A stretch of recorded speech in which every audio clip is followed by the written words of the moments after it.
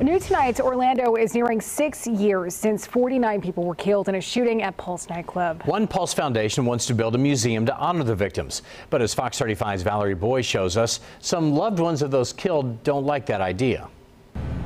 Well, as plans for a National Pulse Museum and Memorial enter its final design, some victims and relatives are against it. He's being robbed of his dignity by making him into a circus sideshow. Christine Leinonen still mourns over the loss of her son Christopher, who was killed in the Pulse tragedy 6 years ago.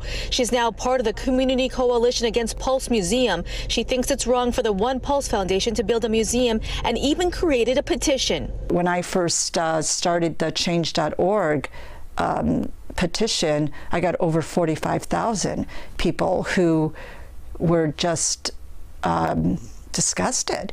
The One Pulse Foundation released a statement saying, in part, the museum serves as the venue for the history of the story so it can be told for future generations.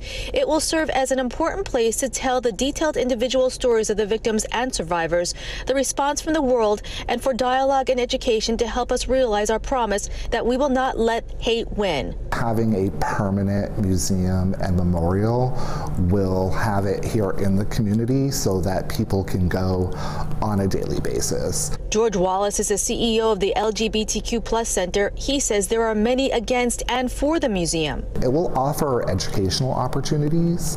It will offer a place for people to gather that they didn't have before. Pulse victim Orlando Torres agrees, but says it's a disrespect that those that were here living are waiting so long for something to be built. Christine plans to fight the museum being built for the sake of her son. They may as well just take this Pulse Museum and put it snap dab right in the middle of Disney World and just call it what it is, a tourist attraction. Of course, the One Pulse Foundation says the National Pulse Memorial and Museum and the Orlando Health Survivors Walk will be a sanctuary of healing for everyone. In Orlando, Valerie Boy, Fox 35 News.